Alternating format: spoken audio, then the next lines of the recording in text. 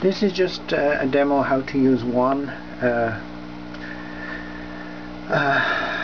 pump with one outlet to power 2 columns of Windowfarms. So here's 2 sides of going, and the thing that you have to do that is you have to have something where you can adjust the airspeed to both sides.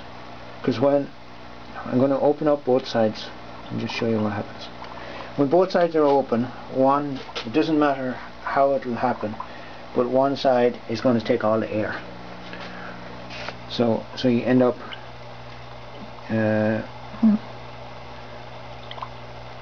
I don't know how fast this is going, but one side is basically taking all or almost all the air, and the other side is doing nothing. So then you're just going to adjust until you get both of them going again. So this side, I'm just tightening up the side that's going, and almost immediately the other side will go a little, but it might just flip over and then the other side will do all the work. So what you want is both going at an effective speed. So now I'll tighten up the other one a little, and that's all you do. You just do a bit of adjusting until you have both going at a decent speed, and so then you have your 2 columns of 2 columns going. See, this one is slowed down, so it just need a little adjustment on this side, I think, until both go.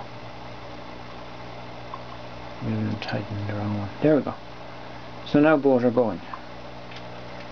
Maybe we're done.